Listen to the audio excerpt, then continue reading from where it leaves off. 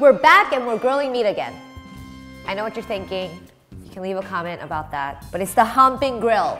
This is a charcoal tabletop grill that is supposed to reduce smoking by 90%. Portable, very easy to use, and I'm very skeptical because with charcoal, you shouldn't really obviously use it indoors because it smokes a lot, the smell, etc., etc. But if it works, dude, that's amazing. Then that means I can do Korean barbecue at home with real charcoal indoors. If it doesn't really work indoors, then I don't see the point of having this just for outdoor use, because in that case, why does it need to be smokeless? For the whopping price of $200, that wouldn't really make sense. You could just use a regular grill. Let's see if it works. You don't need electricity, it's battery operated, and that's for the fan. It's already pretty much assembled for you. This is a grill, this is where you put in your charcoal, this is where your fat will drip and live, and it looks like the fan is inside this device. It's very, very simple. Kind of weird because where is the smoke actually going? Not sure. All of the marketing around this, the videos and etc. you see online, they're using this indoors. But obviously on the manual, it says for outdoor use only, and that's probably because of liability issues. So this product is made in Korea.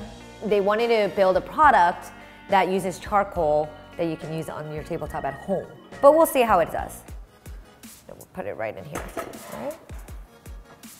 And the fan is blowing into the charcoal. So the more air that's blowing on the charcoal, the hotter the grill is getting. So it's only one control element for the exhaust and the fan. Top on, our grill on, and then let this preheat before adding our protein. To test this, we're gonna do burgers because it has a lot of fat, so we wanna test the smoke level. And then we'll do some Korean barbecue because I feel like this is built for Korean barbecue. Some salt, a little bit of pepper, and we're just gonna go for it.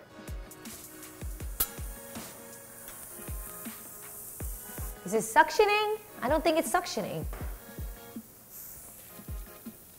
This just seems like a normal grill. But to put that to test, let's turn the fan lower and see if there's more smoke happening.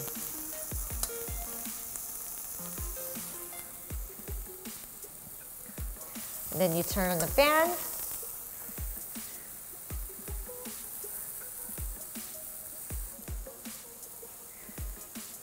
Yeah, this is not smokeless.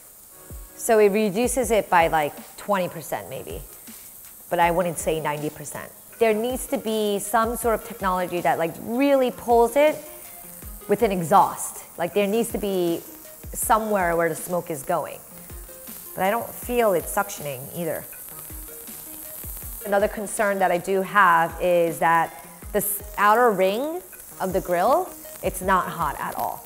So you're gonna get uneven cooking. The fat from the burger is dripping onto your charcoal and creating a ton of smoke right now. It's definitely not delivering on the smokelessness. So I'm a little bit disappointed. So we're gonna do the Korean barbecue and call it a day. And at least I can enjoy some short ribs. The placement where you put the charcoal is just not big enough to add more charcoal in the first place.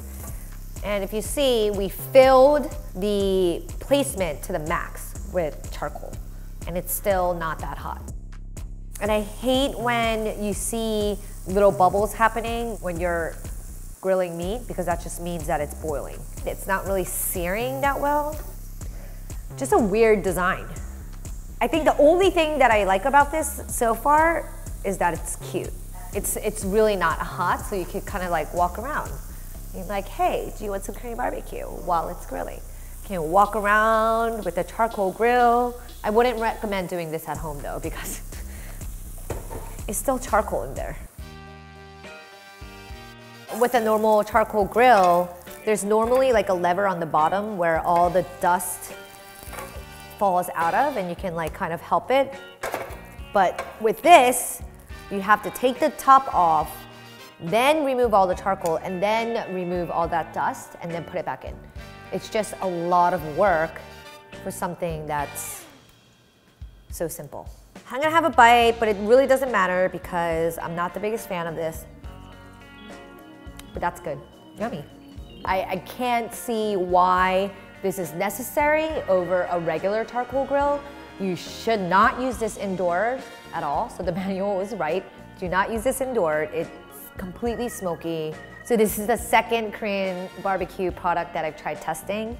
And as much as I want it to work, it's just fell so short and I'm really sad. So my hunt continues for the best indoor Korean barbecue product. Let me know in the comments, maybe you guys know what the best indoor grilling product is. Thanks for watching, guys. Till the next product, click here.